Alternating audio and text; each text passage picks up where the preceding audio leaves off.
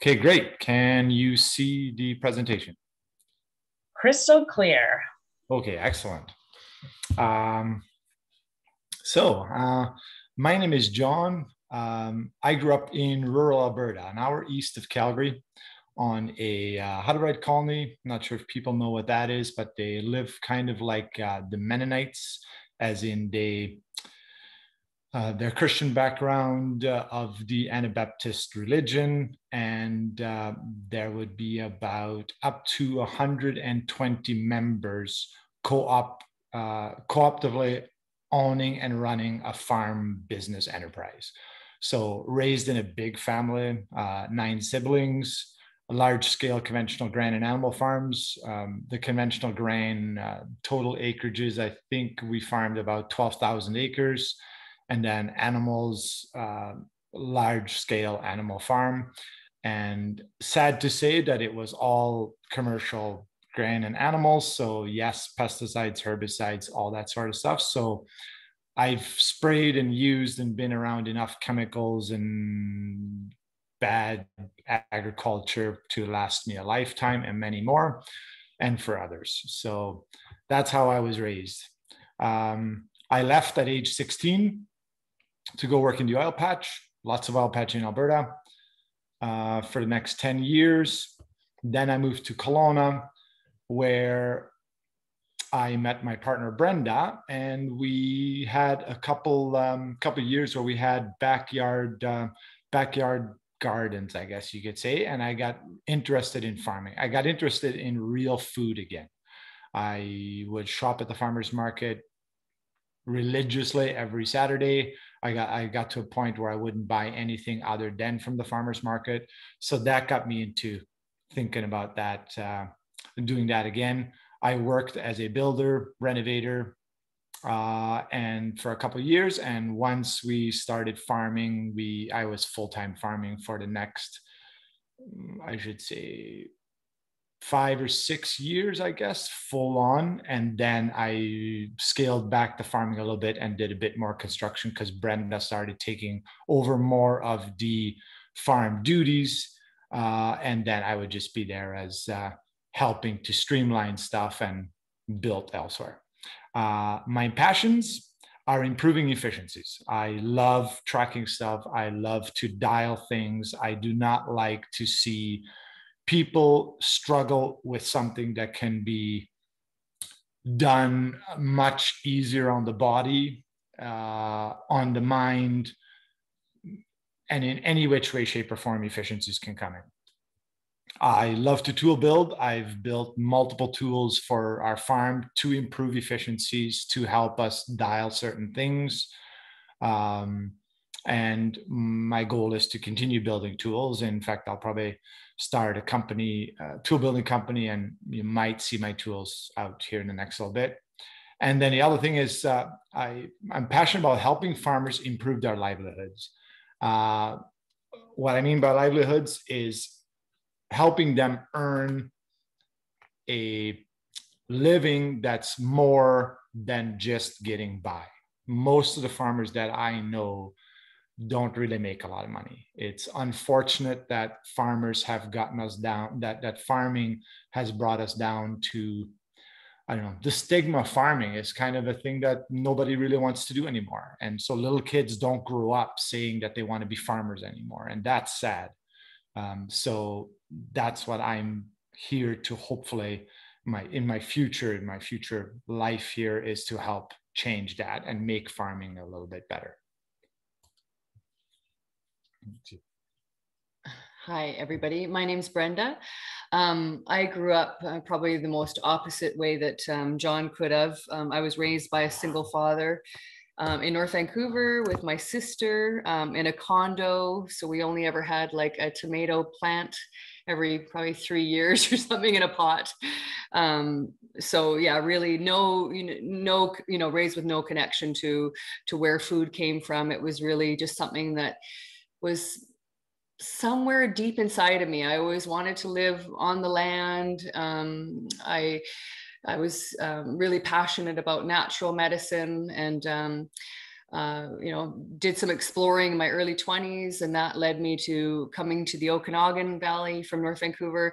And I fell in love with being outside, just exploring the natural environment. I loved it. So I did a lot of fruit picking just so that I could basically be outside all the time, live outside all the time. I had my son when I was in my late 20s, and did a lot of gardening everywhere I lived. I always had a garden, and was really passionate about that. When John and I met, as he said, we had a garden ourselves, and started our farm venture. I won't get into too much detail. My background was in natural health. I worked at a health food store for 19 years. I've worked in retail most of my life. So that really helped, I think, us in our customer relations, because that's where my strong suit was understanding, what people need, what people want, and how to communicate with people. And I think that's a really big component, because a lot of farmers can be good farmers, but they're not necessarily great salespeople. And John and I think through our combined experiences, definitely had some pretty strong points that way. I'm passionate about everything to do with plants, plant spirit medicine, I'm just a total plant geek. I love to know everything that I'm looking at when I go for walks in the woods. So when I say exploring, I guess that's about it. Traveling, I love to travel.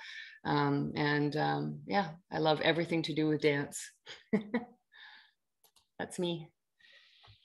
Excellent. So our journey into farming was actually by an awesome book by John Jevons. I highly recommend anybody getting this book. It's actually written more towards gardeners or homesteaders and how to be food independent. He's got all kinds of scales in there. It's a book on how to farm biointensively. Biointensive is biologically rich soil that allows you to increase yields, build soil fertility, and using less water. So the book it's got a long title. You'll find it there. It's the picture there. How to grow more vegetables. And then it keeps going to say on as little land as you can possibly imagine.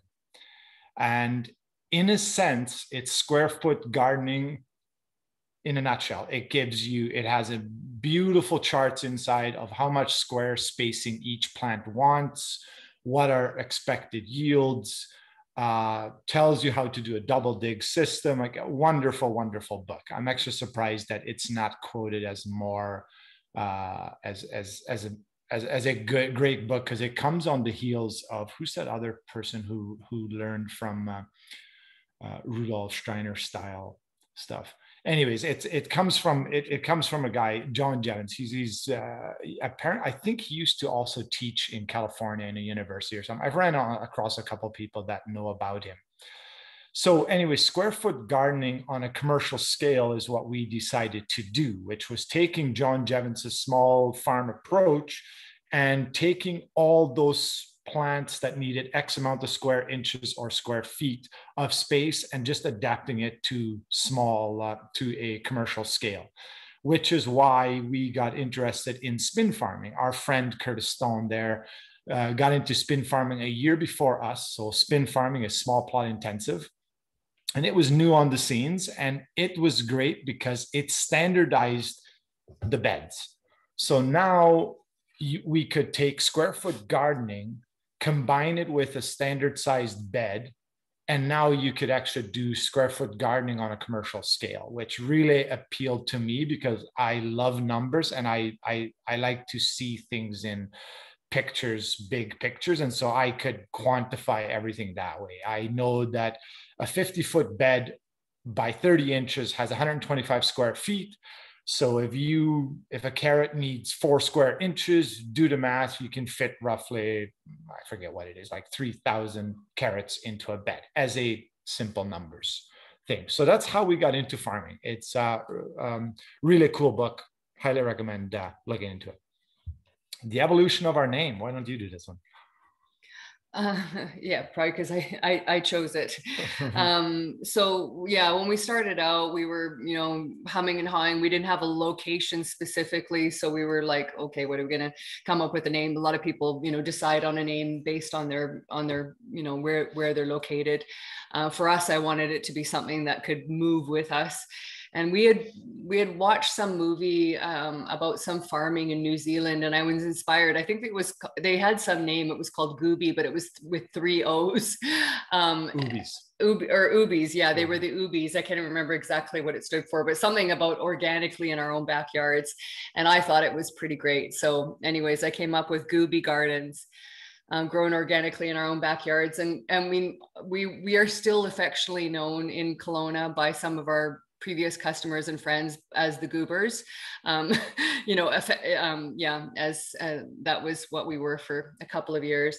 But then, yeah, after a couple of by fourth year, we decided to change our name, and it was probably the best thing that we ever did. It was like we grew up as farmers, because once we were Wiser Farm, we were on the menus of many of the, you know, top restaurants in town, and you could find us in cookbooks and stuff like that. So, you know, I think, you know, a name is really important, you know, just depending on what you want to do with your farm.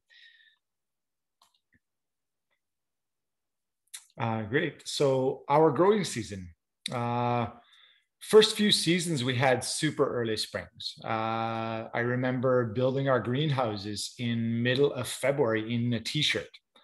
And that was great because we're like, wow, we're farming. We can farm stuff in February. This is awesome. And then 6 years later, there was snow on the ground in April still. So that was a bit of a culture shock, or a season shock. So our first few seasons were early springs. Our starts in the nursery were early February. I think we even started one year where we started plants in January 27th or something. And then they would be planted out 4 weeks later. Sales usually started at the start of April until late December.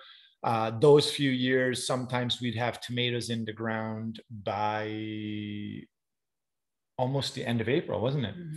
Yeah, it was actually. We had a couple seasons where we could have tomatoes in the ground in a cold frame, not a greenhouse, a cold frame, so strictly covered before the end of April. So, but that's Kelowna. It can get quite warm. But then year six onwards, we started, our season started later, colder springs. We did try some earlier years prior to that, but we just kept failing. So failing crops, we'd put them out, they'd take forever to get going. The second planting and the third plantings would catch up to the first ones. So we just learned that we just had to go with the seasons and to stop trying to push the seasons that much and just go with what is. So what we ended up doing, our starts then became early March. Starts in the greenhouse early March, plant out early April, sales started late April into December, and then sometimes our sales didn't start till May. Now, what we really wanted to do is we started our seasons later with a focus on fast full field production for a reason. That was, we wanted to catch up to those years where we had early sales, because we knew we had those sales. So we had to catch up with those sales before, because they were like $10 or $15 or $20,000. And so the only way we could do that is by starting a month later, but then starting with a bigger bang. So that required us to plan out the whole season so that our fields were 100% used in production by, I would say, first part of June, and then we'd rotate stuff around. Before that, we would slowly build ourselves up to full production, and then we'd have our first couple months would go from, you know, $1,500 income up to $4,000, $7,000 slowly. But our last couple of years, we ramped up and we tried to get to like a $7,000 month right off the get-go. So starting the season strong is great for income. $7,000. No, for a month. Okay. Oh, no, weeks. No, You're week, right. You're week, absolutely yeah, right. Sorry, I'm getting my numbers mixed $7,000 a up. week, yeah. So starting the season strong is great for income if you do it that way, because it's good for your energy, because if you see income coming in, you get a passion for farming. You want to keep going. When you spend money, it's not so fun farming. And then it creates longer seasonal jobs for our workers. And then it evens out the monthly income, and instead of having super high spikes in the summertime, trying to reach those best ever weeks, we simply try to bring all weeks up and buffer everything else. So our goal basically was to stop the super high bell curve in July and August, actually June and July, and then bring up the end months of at least May and then August and September, bring those up so that we had a more even working day as we went on. Why don't you go to that one? You go ahead. Crops we grew. Our philosophy was always to grow everything we like to eat. So we were never a farm that grew just the expensive crops. It never sat well with us, even though we could have. There was ample there was ample opportunity for that. So we grew literally everything, almost everything that was in seed catalogs. In the early years, we grew lots of varieties and lots of crops. So varieties, we would grow 4 or 5 different types of carrots, 4 different types of beets, beans and tomatoes. I think at one time we had like 15 types of tomatoes. So it looked great and it looked cool on paper. But what we found is later years, we grew the same type of crops, but less varieties. And what it does, it streamlines you. You only have to focus, because each variety brings a different challenge with it as well. So what we learned is we also found the best approach was to be in season with the crops. Instead of trying to have bok choy all summer long and or try and have tomatoes from a super early till super late, we found that growing in season and growing enough of a variety so that people could have a cooking green, a salad green, a root, a little bit of everything, it did the best for us. So we went from trying to grow everything all the time with a lot of varieties by using those same crops, but then staging them. So bok choys we would only do in the spring and in the fall, spinach in the spring and in the fall, and then we'd switch to something else. So for us, we realized that was a big lesson, is to not grow everything all the time and to just stick with what grows best in whatever season it grows best at.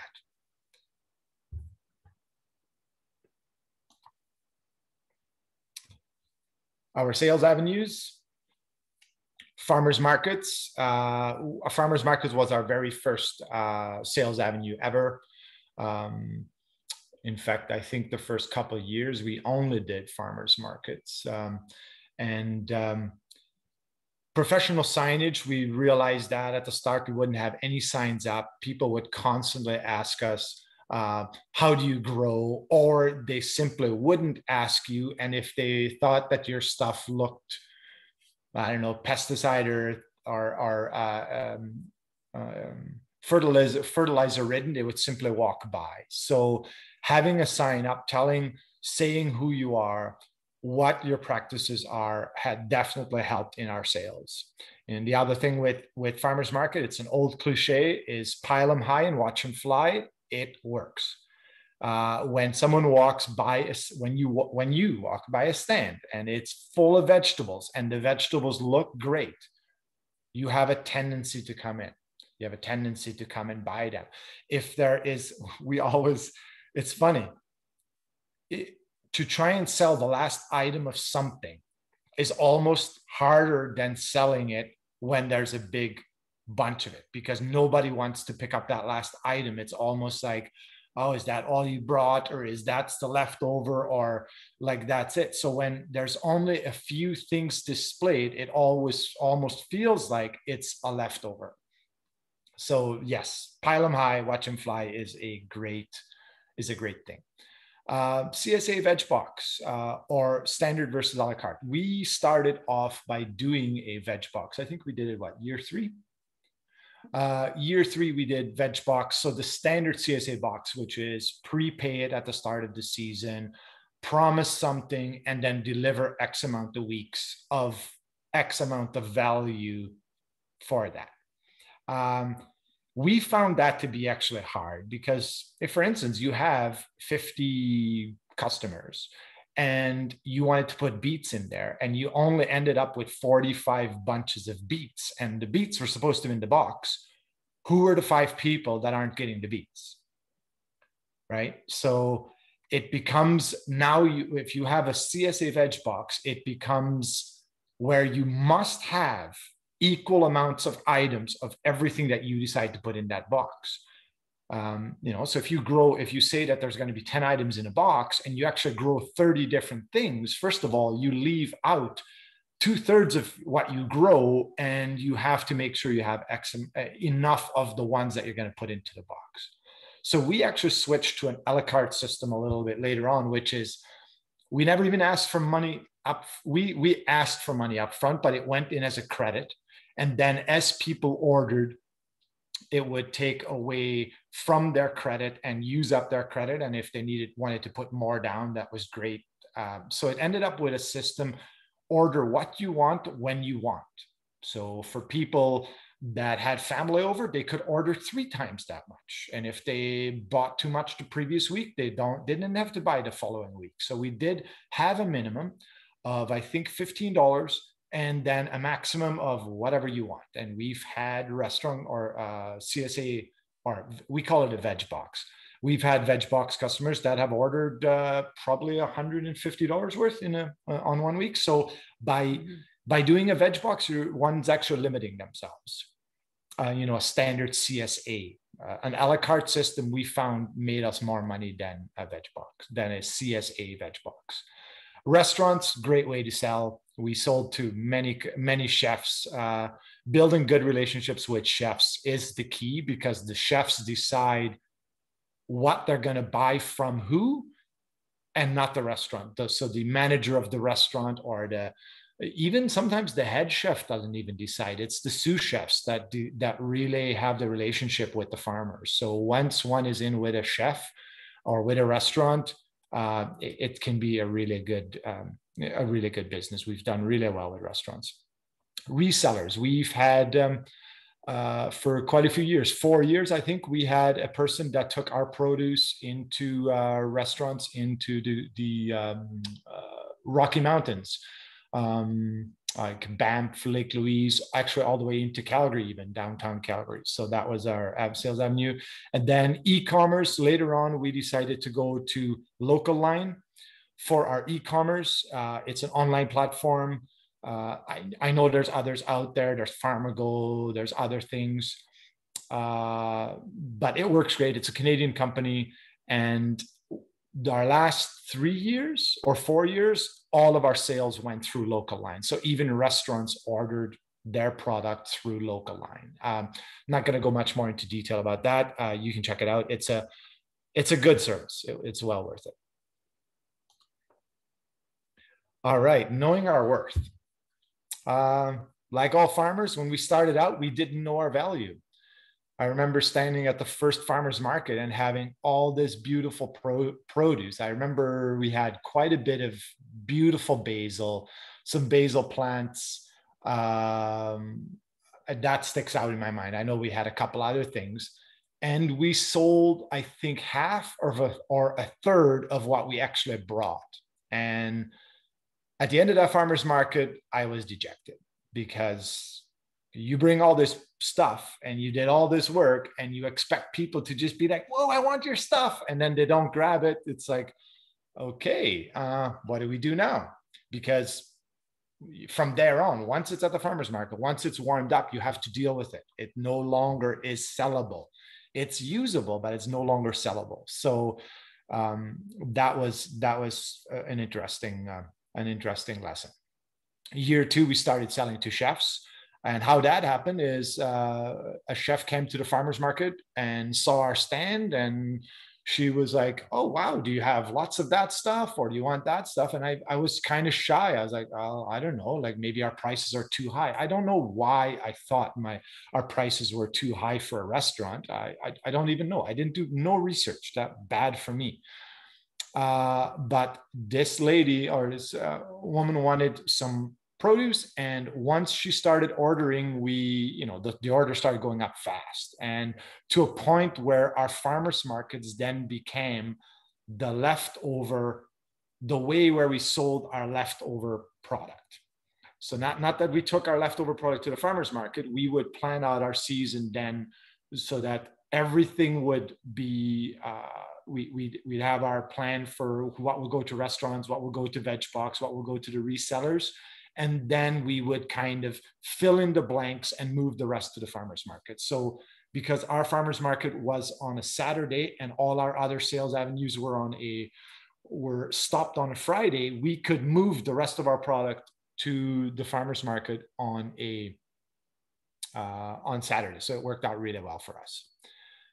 Year 3 and 4, we really got sought after by chefs because chefs talk to each other. And, at one point in time, we were in 12 local restaurants, and the distributor, I believe, took our product to up to 10 other restaurants.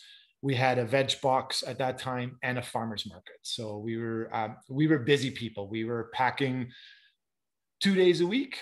Well, sorry, 2 different days of week. So we would pack orders on a Tuesday and on a Friday. Later on, we actually moved our sales to an online platform, like I was talking about earlier, local line. And farmers market sales went up. Restaurants started dropping because more farmers started to sell to restaurants, and restaurants will try new farmers. At the start, I was insulted if they wouldn't buy certain stuff, but competition is good. It's good for other farmers to make a living. And at one point in time, we serviced almost all the restaurants, and then other farmers had to come in, and so we had to move out of the way to allow for them to come in and get a piece of the pie. So we had to carve out another piece of pie for that, for us. So we started learning our worth when we had to have consistent supply, size, and quality. Consistent supply, the only way we could deal with a restaurant is by having a consistent supply, size, and quality. They want to know that if they put our beets on the menu for the next 6 weeks, that they're going to get those beets. They don't want to have them from us for a week and then we're out for a week, so they have to go source them elsewhere. They want to make sure that is there and it's good, and they will pay. Well, we got the prices we asked for, and all we had to do was make sure that we had the supply, size, and quality. How are we doing for time? Good. Yeah. We're doing lots. I was going to expand on something here a little bit, but I forgot what it was. It'll come to me. I'll keep going. All right, growing pains. That's new farmers. Here's one that'll happen to you as well. So year 1 and 2, we did the spin farming, multi-plot. The field in the top picture there with the, you can see the watermarks on there. We farmed from the middle of the field. You can see there's a little bit of a greenhouse there, to the right-hand side of that patch there. So that whole area was about 40 to 50-foot beds. Our other 2 plots had, they were small. They were very small. We only had like 20 or 30 beds in the other plots. One of them was our own backyard. The other one was our friend's yard. And so we did that for a couple of years, but then it just became a hassle. Multi-plot was way too much work. I get it if one is in the city, but we had access to land that was very close to our house. So we simply rented this entire field, and it took us a while to use this entire field. Year 3, we built cold frames. You can see the cold frames in the second picture there. There is that double towards the left-hand side. There is a greenhouse that is 24 by 76, not a greenhouse, sorry, cold frame. That is a gutter connect. The next one, the one to the right, would be a 20 by 150. Later on, we rebuilt that one and turned it from 24 feet into 150. So we widened it so it would match the other one. And then the little greenhouse directly in front of the long one is our nursery. The nursery got built in year 5. Prior to that, we would set up our nursery inside the other greenhouses. We would put landscape fabric down and build a little bit of a makeshift room, brought in heat. I'm sorry, I don't have those old pictures. I have a habit of losing my pictures on my phone. So I take pictures, but then I lose them. So anyways, we had our nurseries inside the cold frames before the first 4 years. And then finally in year 5, we decided to build a dedicated nursery, because the problem with building a nursery inside of a cold frame is you have to build it and dismantle it once or even twice a year, depending on if you're going to do fall season. And you use up beds when you could put that into growing. Now, granted, a nursery costs money. If you set up a nursery with a heater, with fans and sort of stuff, there's a bit of money there. So I would say it might be better off to build a dedicated smaller nursery at the start, that it works really well, and then expand.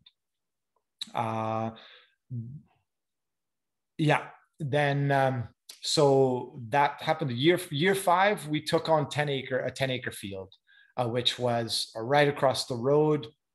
Well, that was a bit too much, because our infrastructure, our packing shed, our tools, our equipment, our everything, our sales channels were only set up to do this 2-acre area.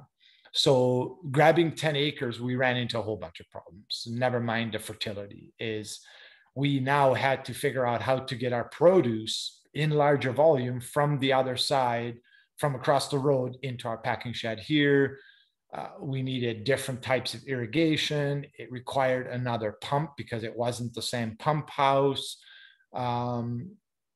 It turned into a nightmare, really, is what it did. The first crop we plant, and the field flooded.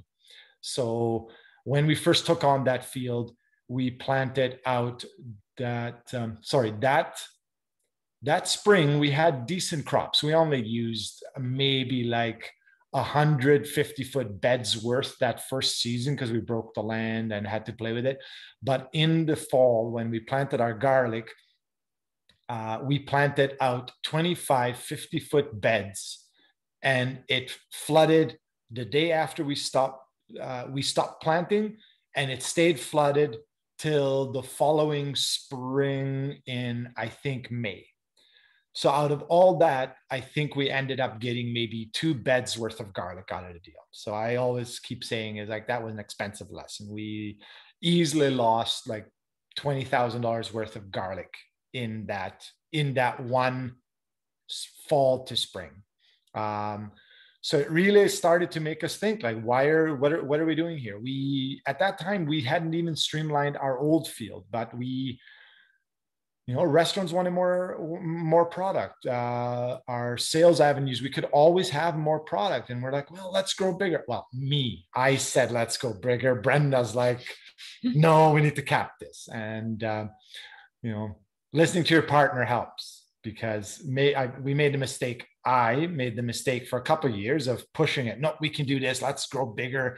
And it just didn't go very well. So, we just had to drop it. And it was a great thing to drop that, because now we went back and we focused on our 2-acre property here.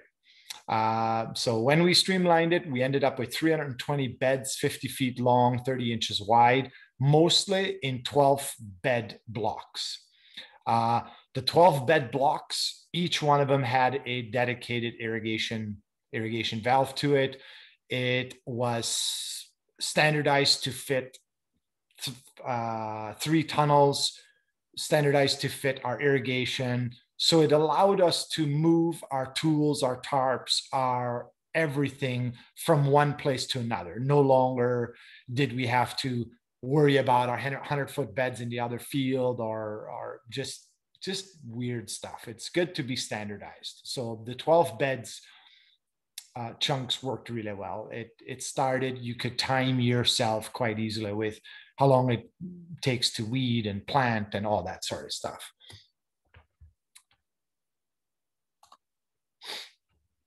Walk-in coolers.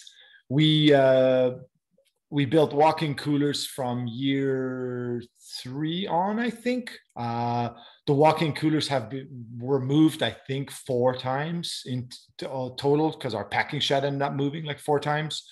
So walk-in coolers, 2 rooms, 8 feet by 12 feet with a cool bot.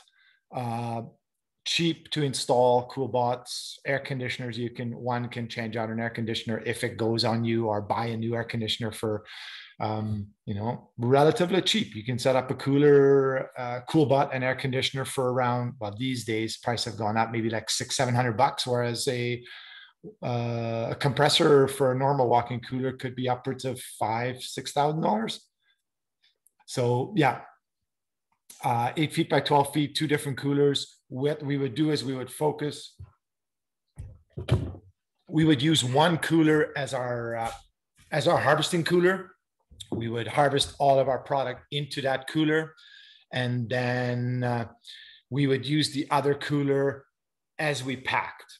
So we would pull it out of one cooler, pack it into its sizes, label it, put it into the other cooler, and then put it into their section there. So when one did a delivery to restaurants, you could just pick up the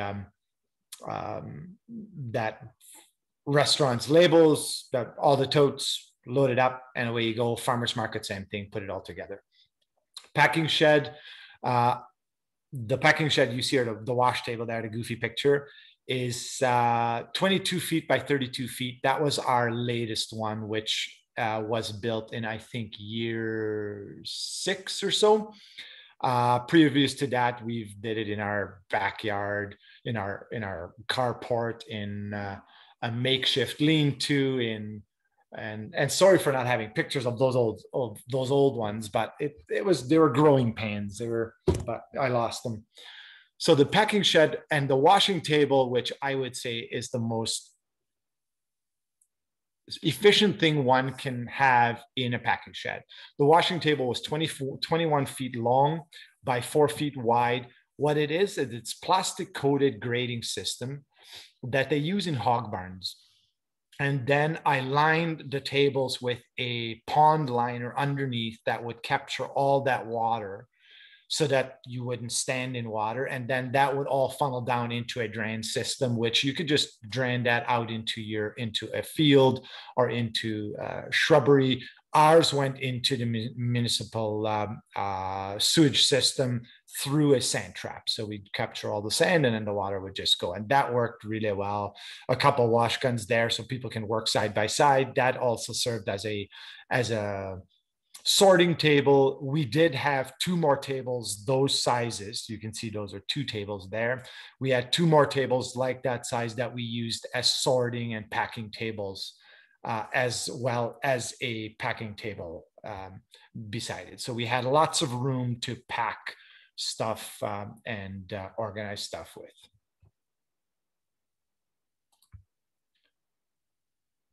Where are we at for time? 7:20. Okay. Tomatoes and trellising peas. They take a lot of time to set up. Trellising, you have to drill all those holes. You have to set up the netting. You can do all sorts of stuff. The good thing about tomatoes is once you set it up in your greenhouse, your lines, your rolls, or whatever you use as your strings, they stay. So at least once that infrastructure is up, you don't have to take it back down. But with peas and beans and stuff, because we rotated them, we had to do this every year. So it becomes a question of like, is it worth setting up the trellising over doing it on the ground? We had On the ground, we had peas mold problems, that sort of stuff. And we just didn't like picking peas on the ground. It was just backbreaking work, flipping the peas shells over or the plants over. We got better yields with trellising peas. And tomatoes, you definitely get way better yields trellising them up than down on the ground. All those are indeterminate tomatoes. The picture on the left, those tomatoes grew sometimes 14 feet high.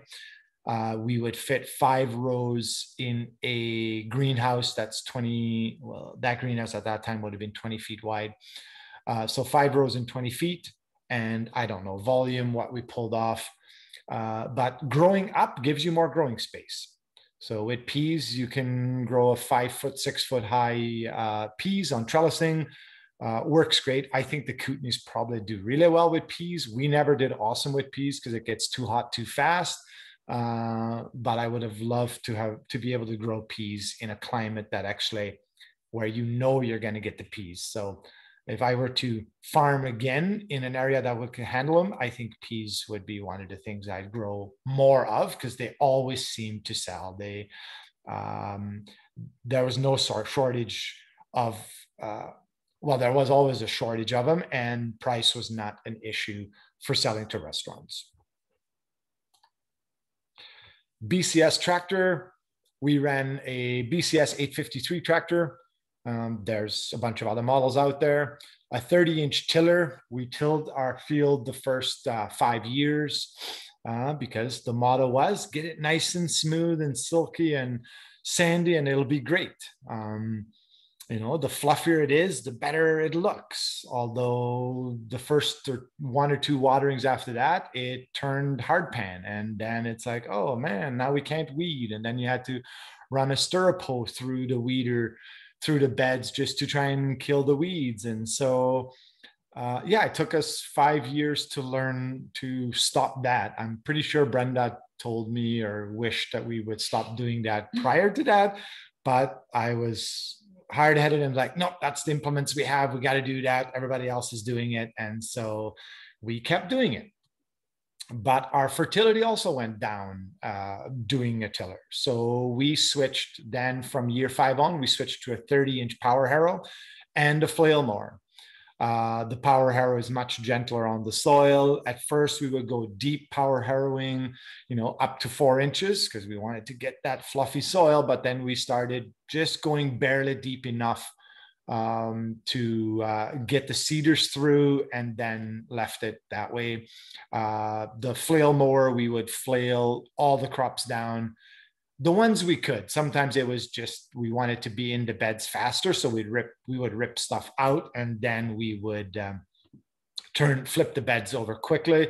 But if we could, we would definitely flail mow it and then power harrow it, water it, cover it with black plastic, and then get it into rotation that way. Our last couple of years, we almost dropped the power harrow as well, and we were just using the tilther, the Johnny's 18-inch tilther.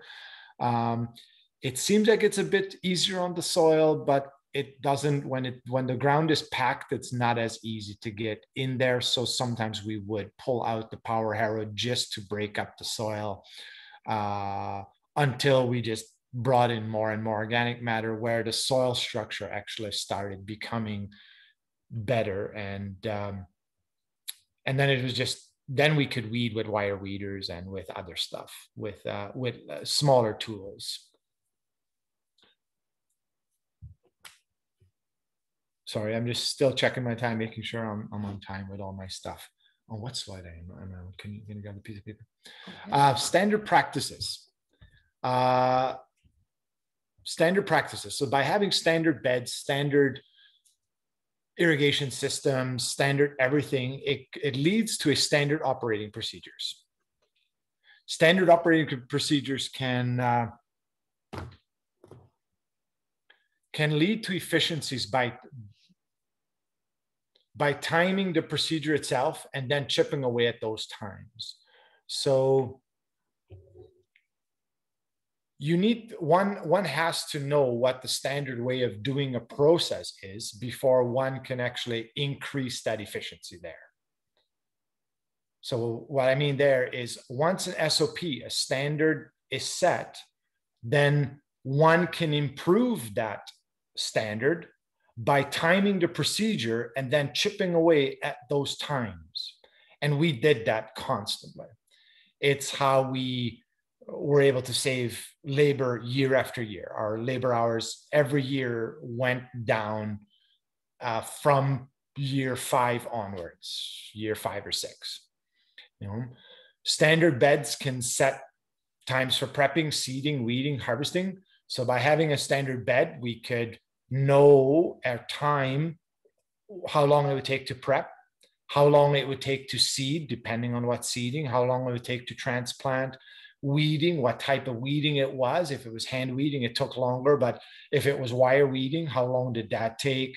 If it's with the wheel hoe. And then harvesting as well. One can predict how much the yields are going to be, how much the time is going to be. And then if one doesn't get the yields, then one knows if the fertility is bad, or if the seeding rate was bad, or what happened. So by having standard beds and practices, one has a standard to go by, and then those standards will change, but one has to get to a standard first, right?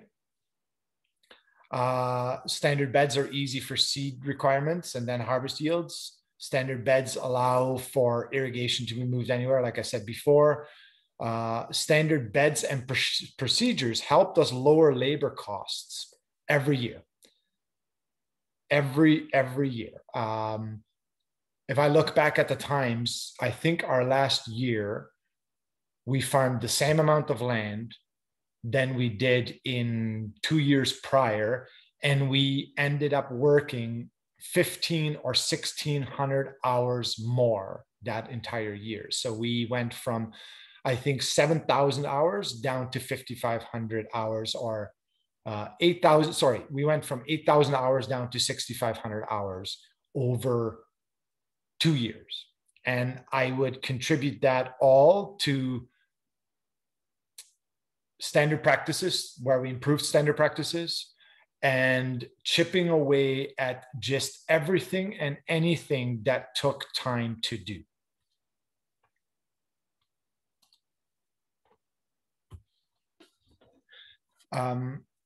The biggest thing that we did was running our farm like a business. Our first couple of years, we did not do that at all. Our first couple of years, we ran our farm like like flying at the seat of our pants. It was kind of like, oh, let's grow this and let's grow that, and let's put in X amount of beds of this thing. We kind of knew what we could sell, but we didn't plan it out to that degree where we would plan out exactly when the crop would go in, when it would be succeeded, and then how often we would actually plant all the different types of crops. We had a start to the season, and then we kind of fell apart in the middle of the season, and then we'd scramble at the end of the season to try and fix the season that didn't go so well, to try and hope to make some money to pay for all the expenses that we had. So planned out our season later on in meticulous detail allowed us to know exactly when stuff was going to go in, or if a planting had to be pushed, if we needed to buy seed, like how much seed did we have, and did we have enough money in the springtime? Could we put off buying the seed till June, because in June there's still time for, you know, salad greens? Can we order seed at that time? So it allowed one to play with your expenses and to really dial your business. You know, it allowed us to forecast our expenses. We forecasted all of our expenses at the start of the season.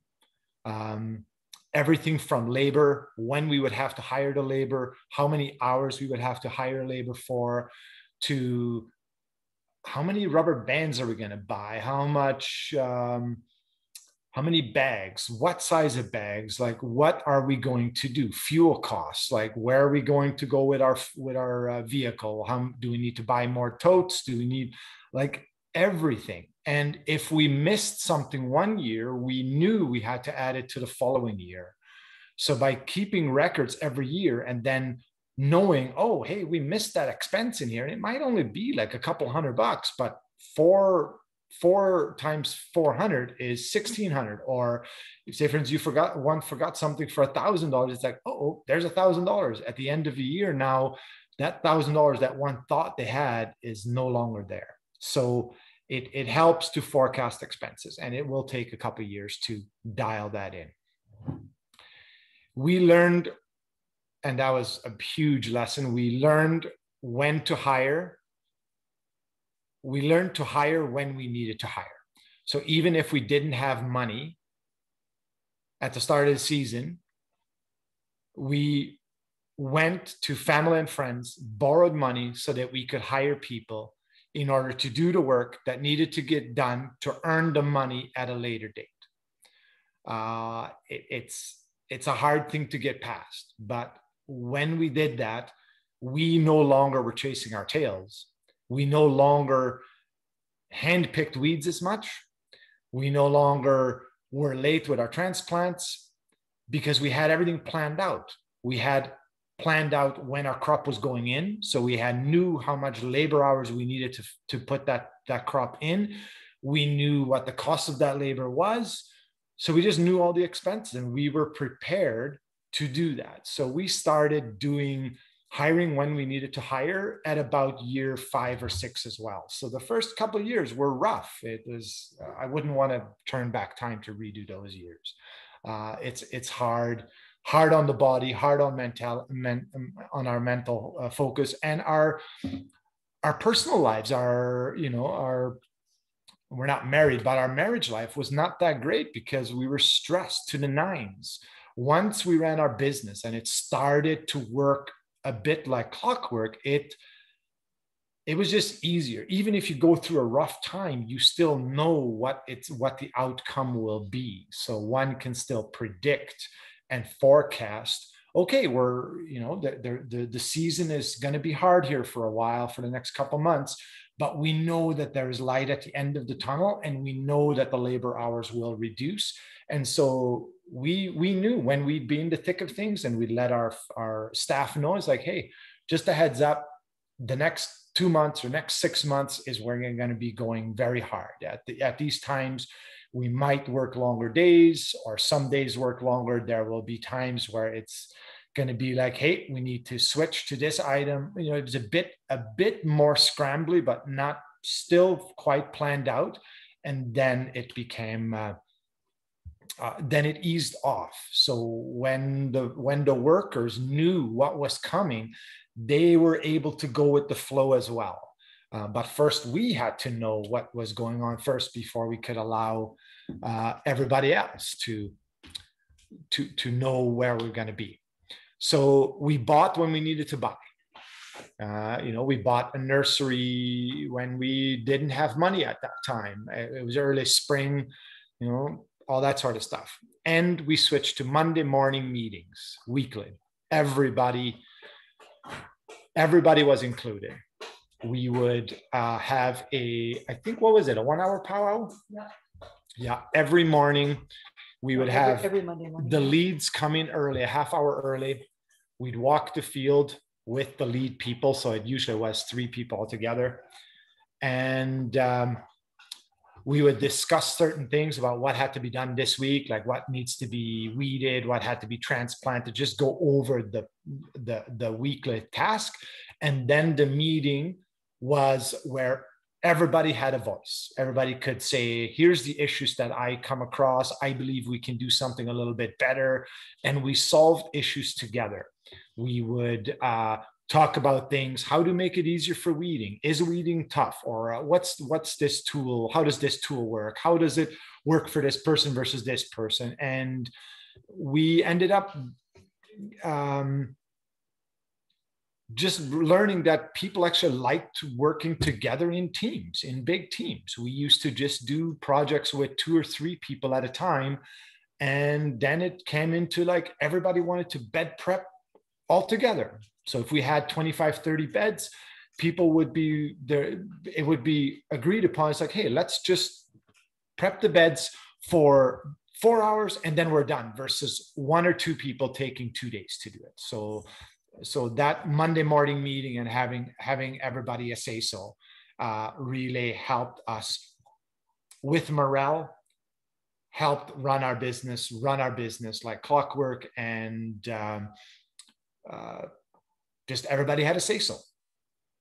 And again, we tracked every number we could, that labor hours, expenses, how much soil are we going to need, like where we fertilized, how often, everything and anything. We did open book.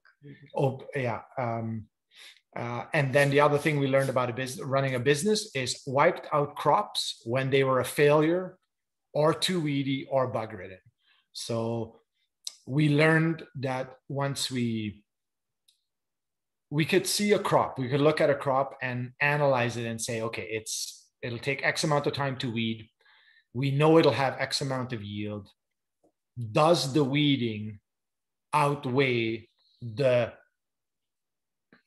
yield of the crop? Because when one still has to harvest that crop, so what are the expenses still to go in? So if one has to weed a bed and still sell it, well, then it's your weeding cost, it's your harvesting cost, your processing cost, and your selling cost just to get that product value off of it. Well, sometimes one has to wipe out the crop and take a loss. It seems like it's a loss, but it's actually a gain, because you're not wasting that money there in weeding it.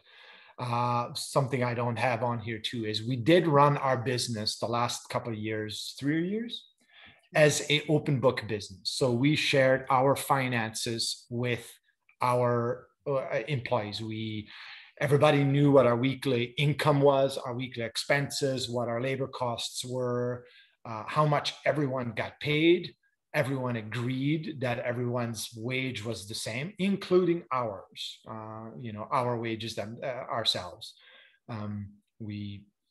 It's a business model that I like, because I believe when people have skin in the game, they're willing to go that extra mile to get the job, the job accomplished. So open book business allowed us to show our finances to our employees, proving and showing that we weren't millionaires. We weren't making that much money really compared to them. And so they seen us on the same equal playing field. We were no longer, I'm working for you. It was like, we're all working together. Yes, we owned the farm, but how much money we were making versus them at the end of it was not that much different. And so our staff really appreciated that.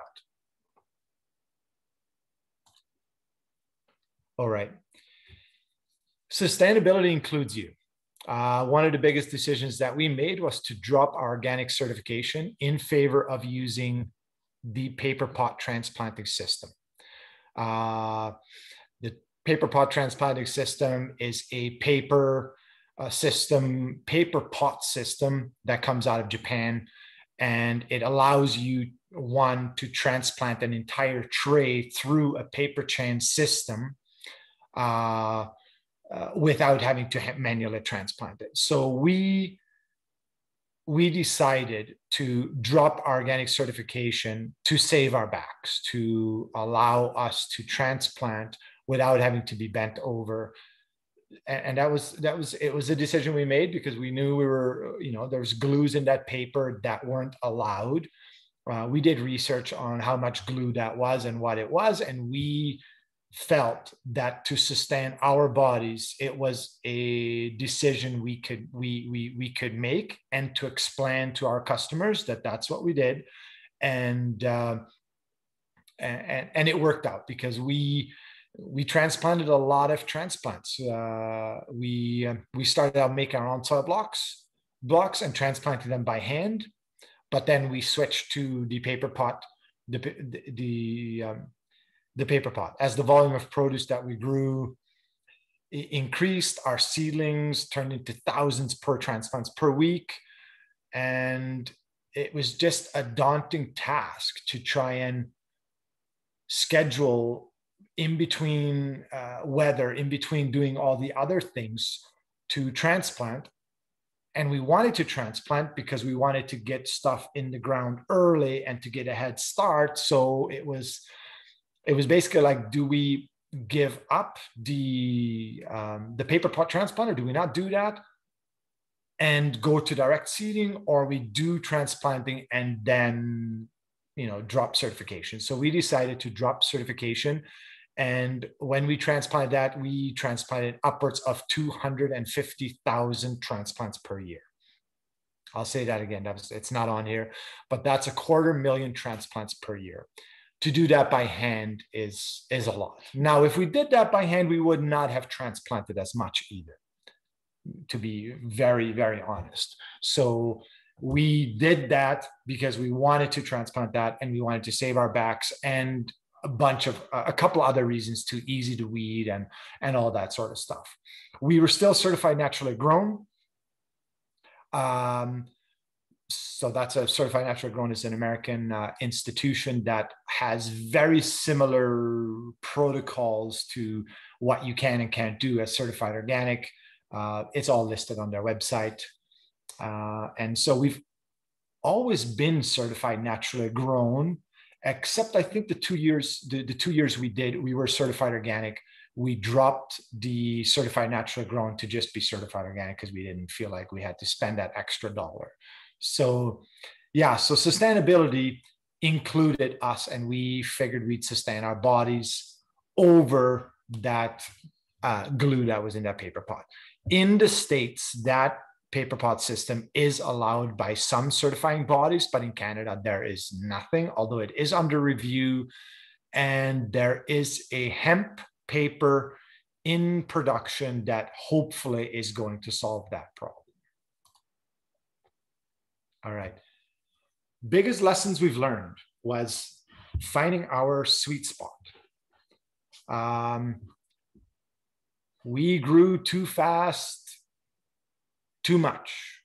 When did we take on the other field? Year 5, I think. Yeah. It was my idea that the more we grew, the more money we would have, the more customers, the more happy, all that sort of stuff. And it backfired. It backfired so badly that it was the best lesson I've ever learned. Sweet spot is great. Knowing what your facilities can handle, what your workforce can handle, what one can manage. 2 acres, farming 2 acres is, or a 2-acre field is a lot of work on its own. 10 acres farming like we would have done, oh my gosh, we would have needed 4 people that were managers that could manage that. And we just didn't want to go down that road. So tracking our hours, we never tracked our hours the first couple of years until one year I said, I'm going to track my hours this year. I'm simply going to track every hour that I have. And I worked it, and I was surprised. At the end of the year, I had worked 2,100 hours during the growing season. So you can do the math, however many hours that is, but that's a lot. And tracking our hours allowed us to say, okay, well, this is how much it takes to run this farm. So now, do we decrease those hours ourselves? Do we decrease our hours? And if we do that and we still need to do the same thing, then we need to hire someone. So it allowed us to track who we needed to hire, when we needed to hire, and for how long we needed to hire them. So big one, tracking your hours. Borrowing money to stay ahead of the season. Like I said, borrowing money at the start of the season to hire someone was also a great thing to do, because we were no longer behind the 8 ball. We no longer had to do these crazy work days where we would transplant we would try and transplant 5,000 or 6,000 onions by hand, the two of us, and almost. Well, we had prepped the beds the day before, but it was just backbreaking. It was just, we couldn't. Brenda would just, at the end of the day, she'd cry and she'd be like, I can't do this anymore. I can't. And I couldn't do it anymore, but I was a tough guy. I'm like, no. I was like, we can we can do this. We can just push another day. We can do this. But, doing it 2 years in a row, and the third year, it's like, no, enough is enough. There's a disclaimer. I do have scoliosis as well. So. Projecting an income was a great lesson, because now if we didn't make that income, we could look and say, why? What happened? What happened in the season? We learned how to be great bosses. Well, I hope we were great bosses. We tried to be very accommodating with people. Our work days would be 8-9 hours max, 5 days a week, unless one ran a farmer's market, and that would only be a couple hours. We would split up the tasks. The hardest tasks were given to everyone or to the strongest. We would ask people if that task was too much for them or not enough, or usually it's not enough. It's that not enough is not a problem. So we would do that. We would ask, and we would find out. We'd find a sweet spot. We'd work as a team. Our goal was to always work as a team. And we learned that people like working as teams. They don't like to just be like, oh, here's the two of you and here's the two of you. We learned that people like to pick their own teams and to do things really as a big team versus a smaller teams. Now that was our farm. With how we ran it, that's what we learned what people wanted to do. Okay, one disclaimer. We were not profitable. Okay, what is profit? Profit is monies one has left after paying all expenses and everyone. So we paid ourselves, yes. I'll leave it at that. We paid ourselves. Sustainable wage, earning an income based on what a business can sustain, right? So we paid ourselves a sustainable wage because we only took what the business could afford at the end of the year. So our goal every year was to increase our wage, to make our wage move from a sustainable wage to something else. Now, what is that something else? Trade wage. Every one of you who's a farmer can probably talk to a tradesperson and quite quickly see that they make probably quite a bit more money than you do. And so the question that I've had for years, so earning an income based on what should be the normal for a trade, right? That's a trade wage. Well, farming as a trade. In parts of Europe, farming is a trade. Germany, it actually has, you can go to school and go to school for a year and do on-site training and actually earn a trade. So we paid ourselves based on what our business could afford, not what we believed we were truly worth. And the reason I say that is I'm a builder. And as a builder, I can I can charge myself out substantially more than I could earn as a farmer. That's why I refer back to a trade and it's a big one for me is we would pay ourselves more if we could have afforded to pay ourselves more. Now, we paid ourselves more and more every year. The first couple of years, we lived on what, $30,000 or $40,000 income, which, by the way, for two people in a working season is nothing. That's poverty line. Later on, Brenda's wage for a year was as much as we earned ours combined. So her wage at the end was $45,000 a year, based on 1,400 hours. So her wage at the end of the year was based on a $28 an hour job. Well, if farming is a trade and you're a journeyman, there's no journeyman out there that own their own businesses that make only $28 an hour, right? So my wish to you is, to all future farmers, is do better than us and streamline your farm to earn yourself a trade wage. It'll take some time, but it's so worth it. We need to elevate farmers back up to where we were once. I mean, in the Japanese Empire, the farmer was second to the emperor. The farmer was actually classified as a top-tiered person. Well, why has farming gone so bad? Why are we where we're at? So the suggested income, I would say, for a business owner, as a tradesman, as a journeyman, I want to make sure, as a journeyman. So it would take, it takes like 5-6 years to get to a journeyman state. But when one farms and gets to that 5 or 6 year stage, my goal would be for farmers to get to that $40 an hour and more mark. That seems like a big goal, but I think we can do that. So that is my wish for farmers, and I think we can do that.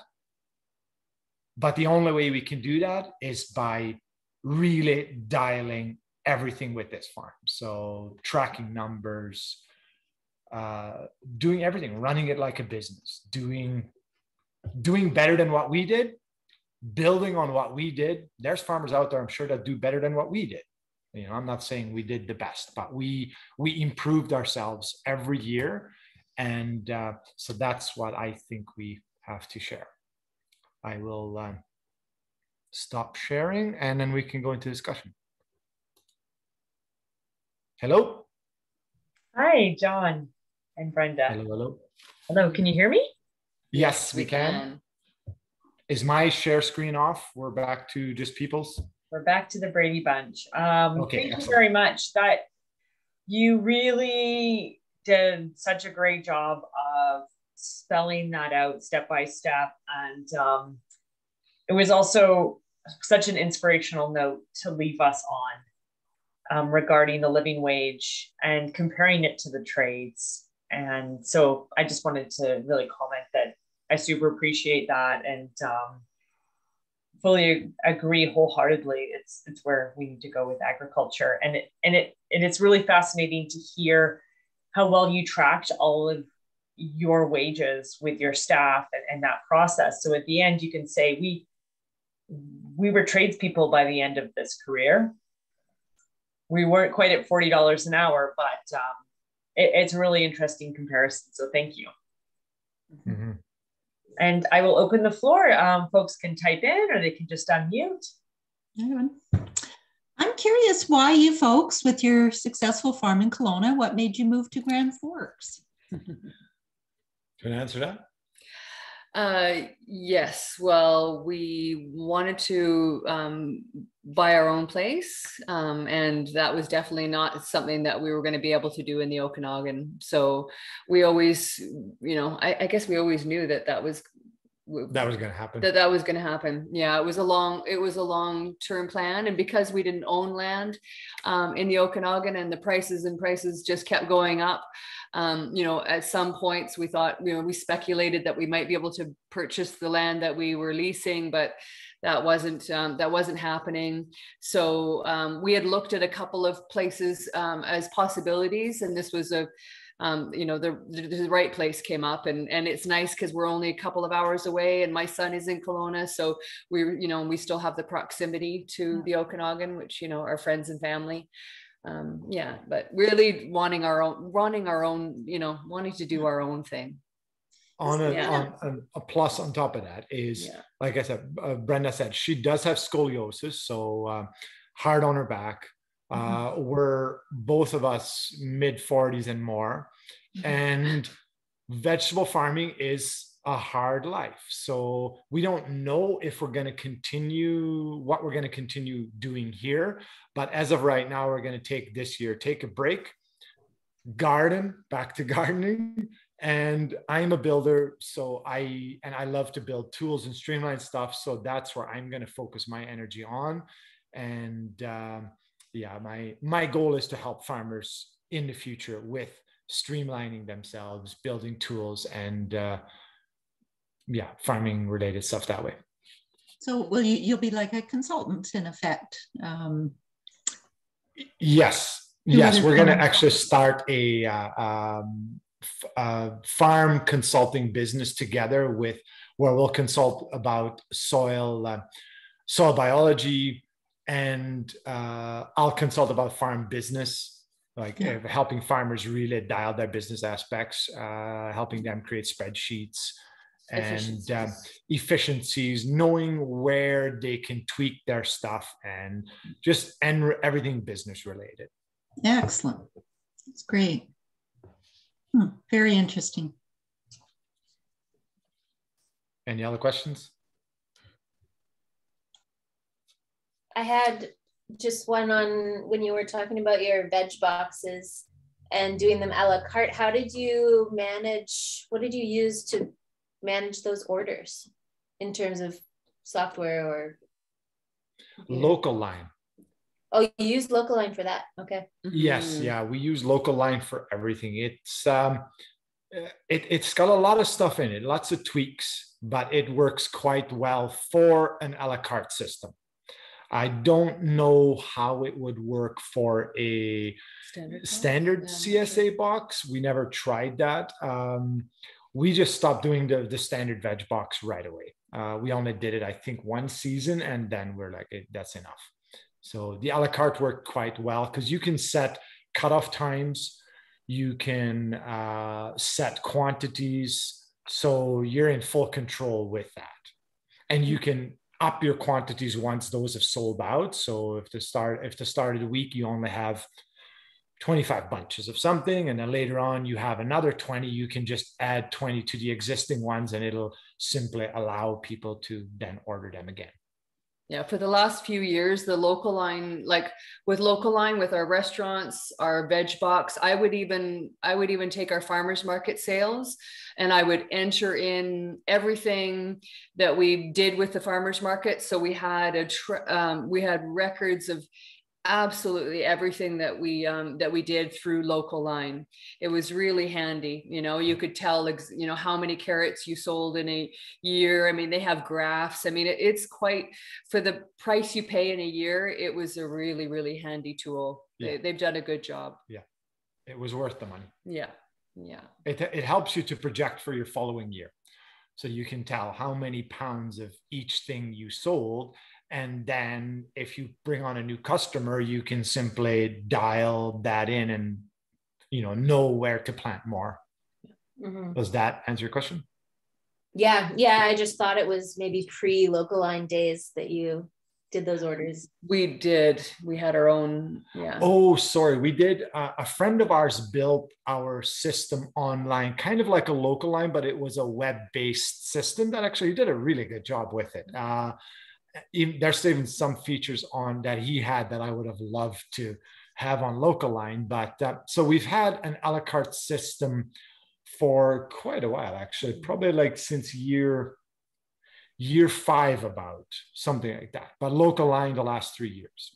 And you sell it, like a CSA box at the start of, like, you advertise it at the start of the year, like here's a credit for your season or something like that? We gave people the option. So we would of course advertise to our customers and say, it really helps us out if you can put the money down at the beginning of the year, but we also gave people the option to pay as they went. We went with as flexible as we possibly could, and it worked really well for us.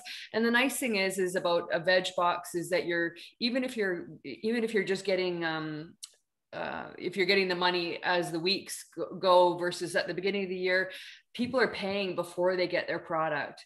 So unlike restaurants, which you may have 2 weeks or a month to pay, the money's just, it's coming into your bank account, right away. Or they pay cash when they pick up. Yeah, that was a small amount. Like it definitely helped with with having cash flow. Yeah, cash flow. But yeah, for us, we just found that going as flexible as possible. There was no commitment to order, but people usually ordered. They always, and like John says, with the a la carte, You know, then I wouldn't have to worry about having 60 heads of romaine, because some people, you know, you'd have, you know, 20 people that want romaine, 20 people want butter lettuce, 20, you know, they want a variety of things. And because we grew such a big variety of things, it really worked better for us that way. Yes. Yeah. I would also say that running an a la carte system, you start to see the trends of what people really want. Yeah. You like, we could predict almost to within a few items what the orders are going to be the following week. Like, take 4 weeks out of the year in that time of year, and we kind of know what was going to be ordered depending on what was available. You know, if a new item comes along, it'll go like quick. But if the item's been there a couple of weeks, it'll start to diminish. Carrots will always be ordered. Carrots are the number one seller always, all the time. So, you know, and then going back to, we had people put down $1,000 and as little as $100 and as little as $0. So just asking them it puts the ball in their court. And some people that have that extra $1,000, they'll gladly help you out. One thing I will say too is, we have never ever given anybody a deal.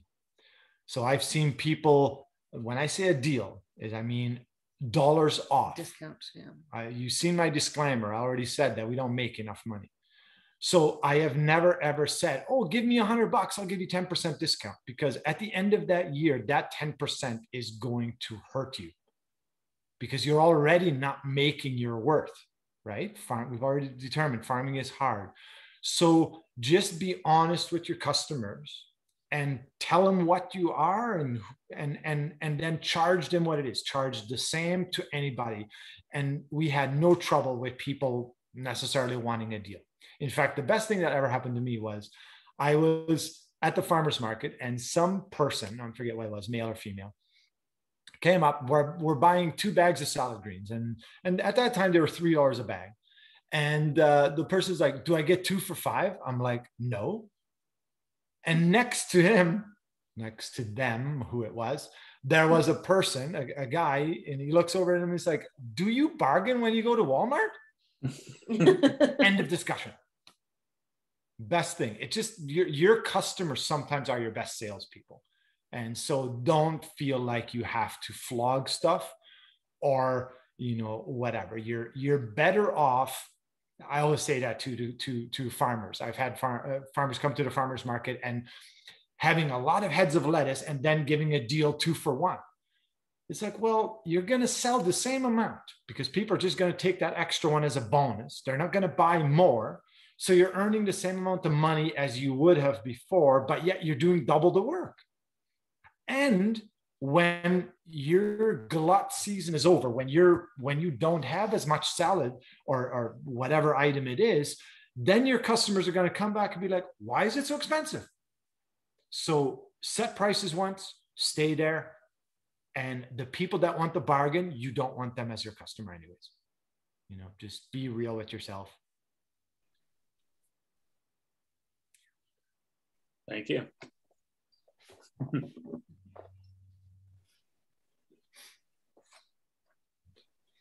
I did want to say too, as well, is learning about business. At the start, I was the main figure of Wiser Farm. I would plan everything and then give it to Brenda for review and kind of ask or kind of tell her that that's what we were going to do. Because I'm a T1 person. I'm kind of like a bulldog. I go and go and go, and sometimes I don't know when to stop. The best thing I learned about business is who I was, what type of a person I was. I am a visionary to a T. I will come up with new ideas. Some will be great, and some will just slow things down. So what I learned in business is that your strengths at the start will become your weaknesses later on. And my strength as being a visionary became that field we took on, that became a problem because we should have dropped that field after the first season, but I was stubborn, and instead we had to lose probably $30,000-$40,000 that year. And, you know, there we are. So learning that the visionary cannot run the day-to-day things is the best thing that we've ever done. Brenda is an implementer, and I'm going to assume that most women are probably more tendencies towards big assumption. And I'm saying it's a big assumption, but I'm going to make an assumption. Most women are more the implementer type, the ones that, hey, let's figure this process out, let's do it, and let's dial it. I'm great at helping dial something, but I'm not the person to constantly go and do it, because I will change things, and then the SOP changes. And then people will be like, hey, wait a minute, we did it that way last time. Oh, I found a better way. Don't worry about it. So the implementer needs to be in charge of the SOPs. The visionary can be the visionary. They can dream and do that sort of stuff. But ultimately what happened with our farm is the buck stopped with Brenda. Whatever the implementer wanted to implement or felt they could implement as a team, because they would discuss it, I, as the visionary, would help them come up with those ideas. So my last year, I only worked 250 hours on the farm. The previous year, I did 750, the previous year, about 1,200, and then it kept going up from there. So we knew that 3 years prior to selling the farm that we'd have to sell the farm. So the goal was, how do we replace both of ourselves without being a culture shock to the new owners? And so by me eliminating myself more and more, the implementer, the next people will always have to have implementers anyways. So the implementer kept her hours, Brenda, and then we ran it that way. So that was how we transitioned out of it. And then last year, we trained the family that bought it, which was 3 daughters and one of the daughters' boyfriend, along with the daughter's mom. So three sisters, their mom. And they bought the farm, and they had hands-on training last year, and they're running the exact systems we had. So hopefully they're going to do great. We'll see how they're going to use all that information, and let's see how they work out. And they had no previous farming experience. Well, I love the analogy of the visionary and the implementer, and that the buck stops with the implementer. And I can think of right now so many farming situations where that division hasn't taken place. And your example of you making changes and then maybe the implementer not changing the standard operating procedures to catch up with that vision, and it being a kerfuffle. So I really appreciate thinking about that, because so many farms are run in relationships, or if it's not like a husband, wife, there's always like a business partnership on a farm. And so knowing when to implement it in the business and when to not, and just stick with the standard operating procedures. So yeah, I like that. Thank you. I'm going to use that lingo when I go to farms now. I can say, who's the implementer? I want to talk to them. Yeah. So just a heads up, a great way to know who you are. So we studied EOS, Entrepreneurial Operating Systems. Gino Wickman. The book is called Traction, Get a Grip on Your Business. So Traction, Get a Grip on Your Business is the book I read where I had to ask myself, who am I? And it goes through a scenario about like, okay, here's your business. Who are you? And I think that's another book that really spells out who you are. But that book talks about, instead of spinning your wheels, gaining traction. Well, a lot of wheel spinning happens when 2 people argue or are not on the same page. You know, you might get along great with your partner, but if you're not on the same page, you're not gaining. You're spinning your wheels. So yeah, check out EOS as a business model. There's a lot of other great business books, but that's what helped me. Fantastic. Well, and you guys are still together to tell the story. So yeah, we survived. After the garlic farm, Brenda's still there. Yeah, we never took the hose to each other. Excellent. Does anybody else have any questions?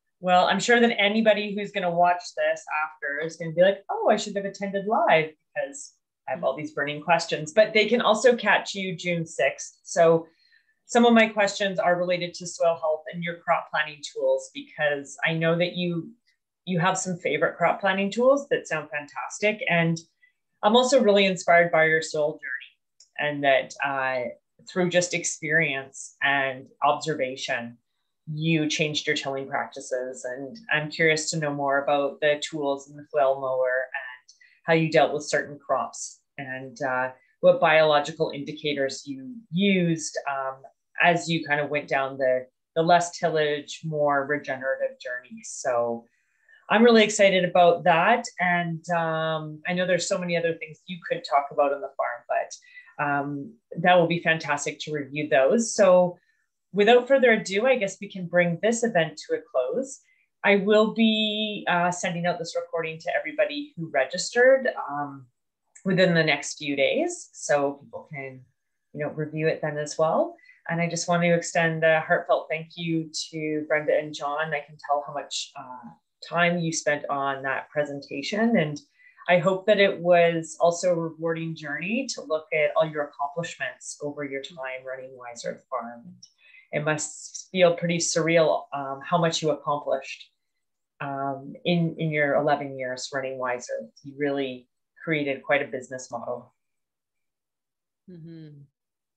Yeah, it was fun, challenging, and some parts I'd redo. Some parts I want nothing to do with anymore. But it was, I still love farming. I still love food. And actually my passion for food and soil has increased. My passion for farmers making a livelihood has just gone through the roof, because I'm glad I had a couple of years where we didn't make nothing, because it made me really see what some farmers have done for years, and it's this vicious cycle. It can't get out of that hole of debt, or that hole of not being able to see past just the little things one sees. I mean, it's amazing how much of a blinder debt can have on someone, or a lack of income, right? It's people that make a lot of money just don't see that, but people that see that don't make a lot of money, they don't see how much of a blinder they have on, right? So the rich person doesn't see how much low income hurts low people. Really, it's hard to quantify, because once you have money, you have money. You're like, I could get by with a couple $1,000s less, but to get by with less than what you need, so many farmers do that. That year we lost 40,000 a year. We made nothing off the farm, like zero. I had to go work construction and work all winter just so we could actually make our rent and our whatever. So I'm glad we did that. I'm glad that happened. I'm glad it didn't happen for too long, the seasons. But yeah, I will say that the beauty of farming, unlike other businesses, is that because it's seasonal, you get to step back and evaluate what went right and what went wrong. A lot of small businesses, they're just up to their eyeballs all the time. So, like you kind of have those winters to go, okay, what worked, what didn't work. And there is a lot, although you're not making any money in the winter, there is some advantages to that, definitely, to kind of reevaluate. Yeah. Right. And you eat like a king or a queen. Or a vein, I don't know. Yeah. Fantastic. Well, I feel like I want to share some of these messages beyond just Kootenai farmers. We can make sure that folks all around get that message loud and clear from the farmers' mouths themselves, because your story resonates with many. So thank you. Thank you all for coming. Thank you all for coming, and have a great rest of your evening. Thank you. Thank you. Nice to see everybody. Thank you.